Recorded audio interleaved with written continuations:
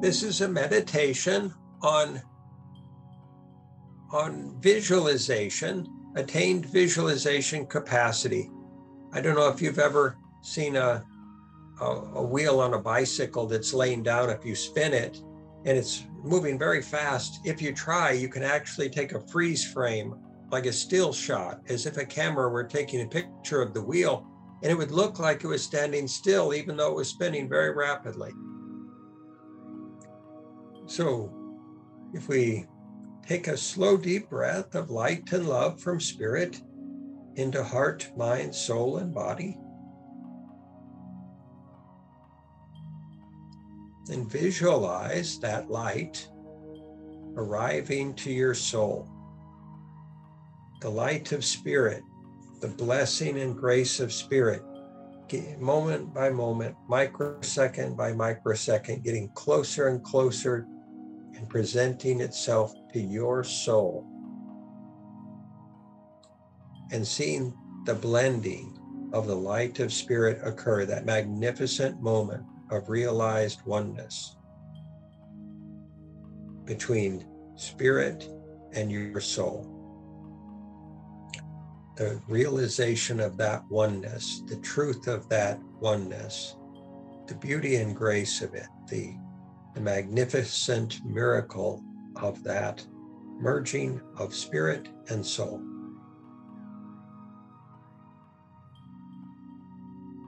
If you visualize it, can you slow that process down and see it occur moment by moment, microsecond by microsecond? Can you see it change? Can you see the luminescence of the light of spirit illuminate your soul? Can you see that this is a process that is beyond time and space? It's not limited by either. It's not limited by your past history. It's not limited by the physical world. It's not limited by personalities or tribe or history or what might happen in the future. It is completely transcendent of all of that. And you can visualize this occurring and experience it fully due to that capacity to visualize it.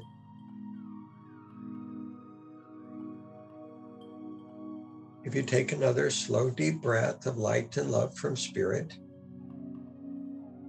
and find in that light and in that love the energy to illuminate your mind's eye, to brighten it, to clear it, to wipe the lens and clean it so that it shines light through it, crystal clear, bright and true and accurate from moment to moment, so that you can see out at the world from the light of your soul and the light of spirit accurately, precisely, intelligently, consciously, discerningly, without projection, without fear, without ego, without personality, without any sense of self, without control, without need to be safe from anything, without any fear of anything.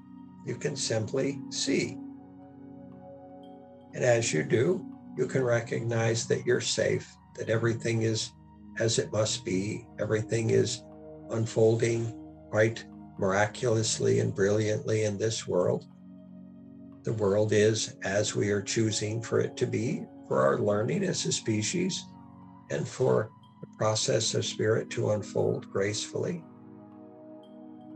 And if there are any pictures that would attempt to overlay that clear, accurate picture of what is, if you watch the parts of yourself that are trying to present them and say, oh no, this is reality.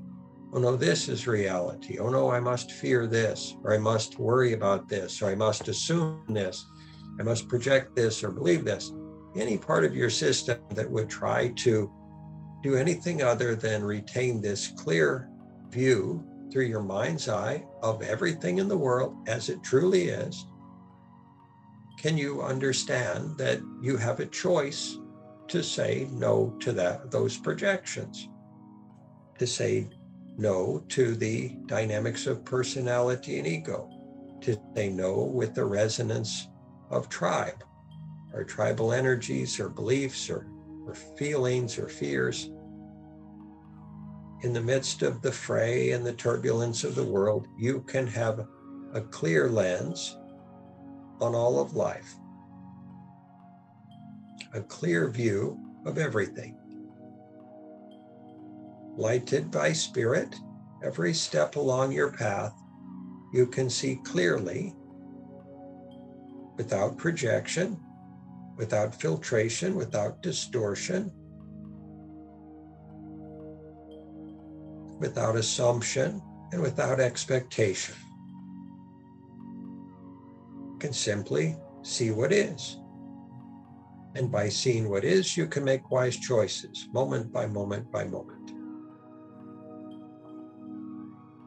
If you take one more slow, deep breath of light and love from Spirit,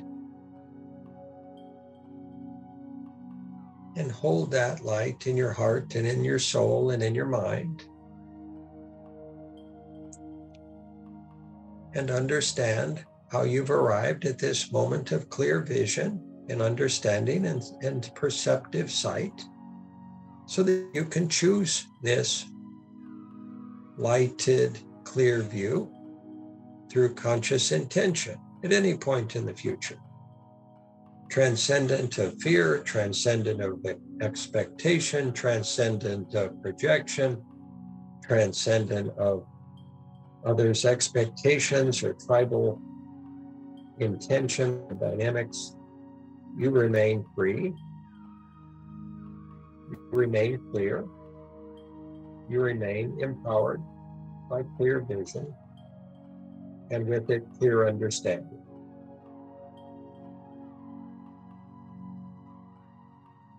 You take one last slow, deep breath of light and love from Spirit.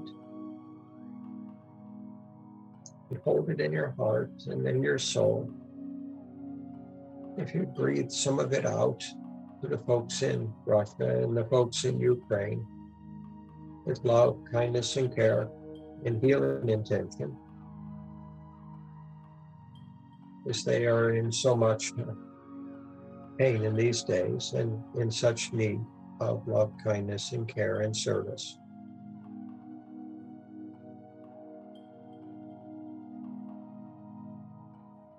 We close this meditation with the sound of Om,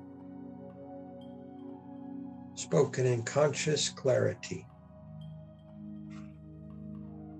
and unconditional love. Om.